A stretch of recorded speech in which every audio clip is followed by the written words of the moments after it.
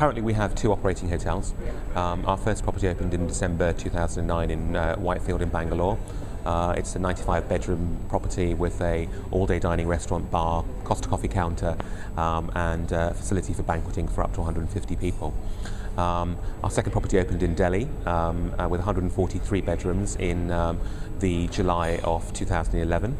That too has a meeting and banqueting facility. Going forward, we have three further projects which are already on the ground. So we have a property coming up in Pune with 113 bedrooms, which will be open mid next year, 2013, and a 131 bedroom property in North Goa, which is also under development and will be open and ready for operations in December of next year.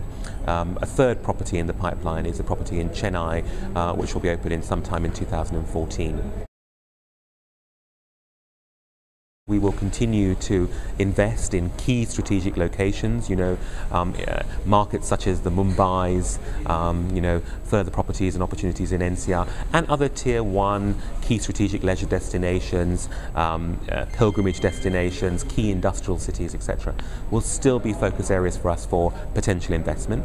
But also going forward, we now want to be able to expand our expertise and enter into agreements to operate third-party assets under management agreements. The less than structured approach to property acquisition, planning, licensing, and actually physically getting from seeing a location to getting a hotel there are huge challenges. I think the second challenge is that what will naturally happen in any developing economy is that supply and demand will rarely be in line with each other.